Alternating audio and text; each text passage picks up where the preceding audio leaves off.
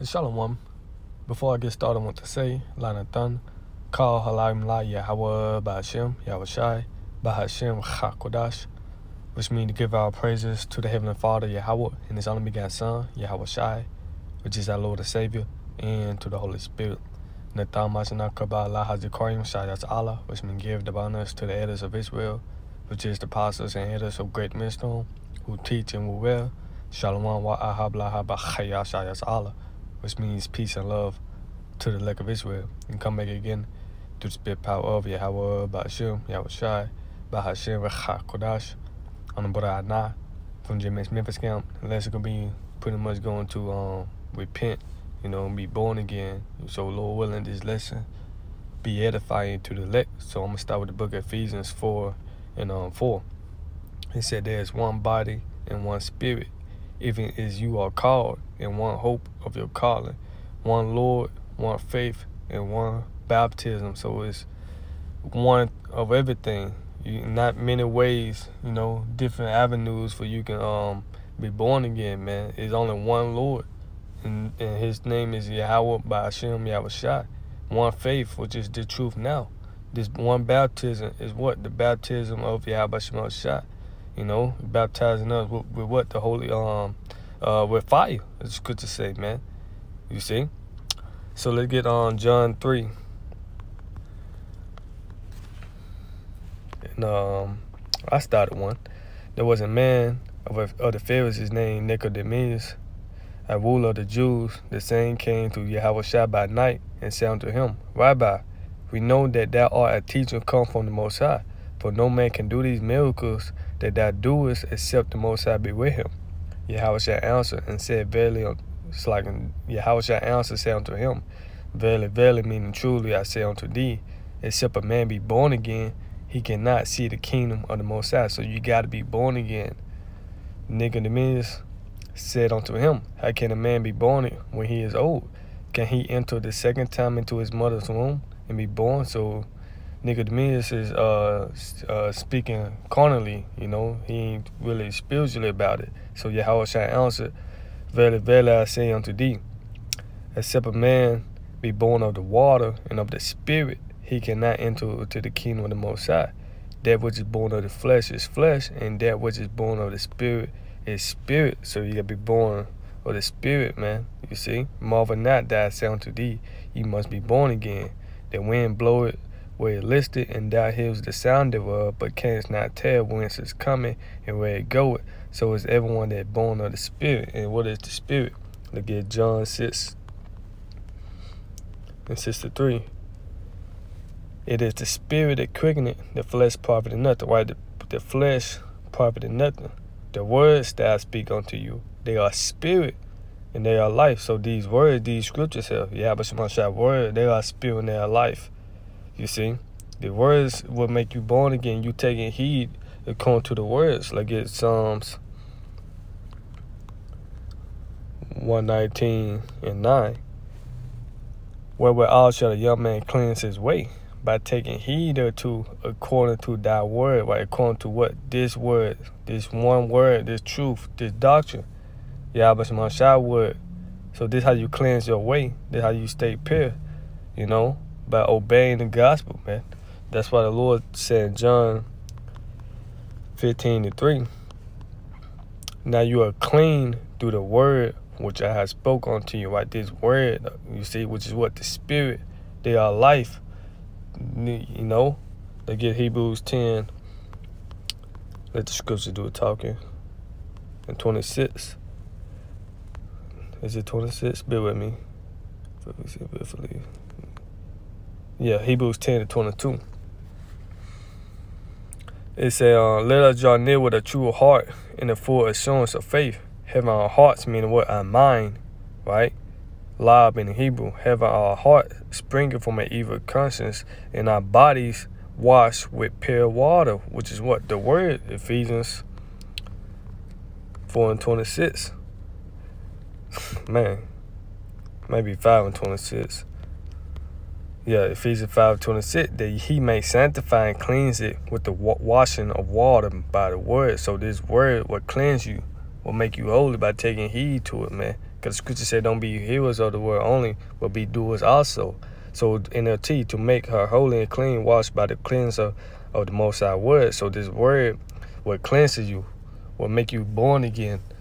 You know, you rehearsing the righteous acts of the Lord. You know, you take off that, going back to Ephesians, the 4th chapter, Ephesians 4 and 22, that you put off concerning the former conversation, the old man, which is corrupt according to the deceitful lust, and be renewed in the spirit of your mind. Right, be renewed in the spirit of your mind, you being born again, and that you put on the new man, which after the Most High is created in righteousness and true holiness. So you throw off, you put away that old lifestyle, the bad habits. You know, you walking contrary to the law, statutes, commandments.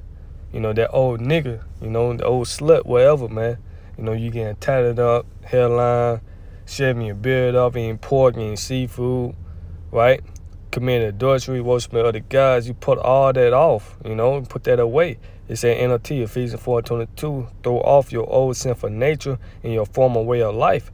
Right, you keeping the traditions of this world, right? You celebrating Christmas, Easter, so forth and so on, right? So you throw that away. You put that to the side and you start worshiping the true way, which is what? Yahweh Shem HaShai, because he is the way, truth, and life. It said, which is corrupt by lust and deception, right? Which is corrupted by lust and deception, man. Which is ultimately what? The flesh. And the scripture say, Romans 8, this just came to mind.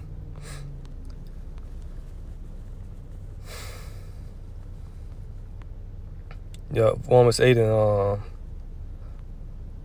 I started 5. For they that are after the flesh do mind the things of the flesh, but they that are after the spirit, the things of the spirit. For to be carnally minded is death, right? To be carnally minded is death, but to be spiritually minded is life and peace, because the carnal mind is enmity against the Most High, for it is not subject to the law of the Most High, neither indeed can be, right? So walking in the flesh lead to death, you see, because it's not subject to what? The law, statutes, commandments. You pleasing your flesh, your sinful desires, man. It says, so then they that are in the flesh cannot please the Most High, right? Because you're not pleasing Yahweh Shem HaShai if you walk in the flesh. You see, so you got to stay walking in the spirit. And the scriptures say that, right? When we jump down to 13, I started 12. Therefore, brethren, we are debtors not to the flesh to live after the flesh. For if you live after the flesh, you should die. But if you through the spirit do mortify the deeds of the body, you should live. So walking in the flesh, you're going to die. You see, so if for you live by it dictates, you will die. But if through the power of the spirit you put to death the deeds of the sinful flesh, you will live, man. Let me get this journal. I'm going to say Ephesians, but let me see something. Walk in the spirit. Now I get ready to end it. It's Galatians 5:16. This I say then, walk in the spirit. And what's the spirit? The word, John 6:63. And you should not fulfill the lust of the flesh. Exactly. So Galatians 5:25. If we live in the spirit, let us also walk in the spirit, which is what? The word. Right? So right, that's pretty much it. You know what? Let's go to Acts 2 and I started 36. It said, therefore let all the house of Israel know assuredly that the Most High have made that same Yahushua whom you have crucified, both Lord and Hamashiach, right? The house of Israel consists of you so-called Negroes, Blacks, Hispanics, Latinos, and Native American Indians. And wherever Israel been scattered to due to the curses that make look like the other nations, we make up the house of Israel. We are the Most High chosen people, a special people unto himself. So 37, now when they heard this, they were pricking their heart, right? Pricking their mind, cut. Because it was that Hebrews 4:12, the word of the Most High is quick and powerful, you know. It said, and said unto Peter and to the rest of the apostles, man and brethren, what should we do? Right? What's the next step? Since we had done this, what should we do now? Then Peter said unto them, repent and be baptized, every one of you, in the name of Yahweh Shai Mashiach, right? Repent and be baptized in the name of Yahweh Shai Mashiach for the remissions of sins, and you shall receive the gift of the Holy Spirit. Exactly. So that's the next step. You know, repent and be born again. The Lord said those Sirach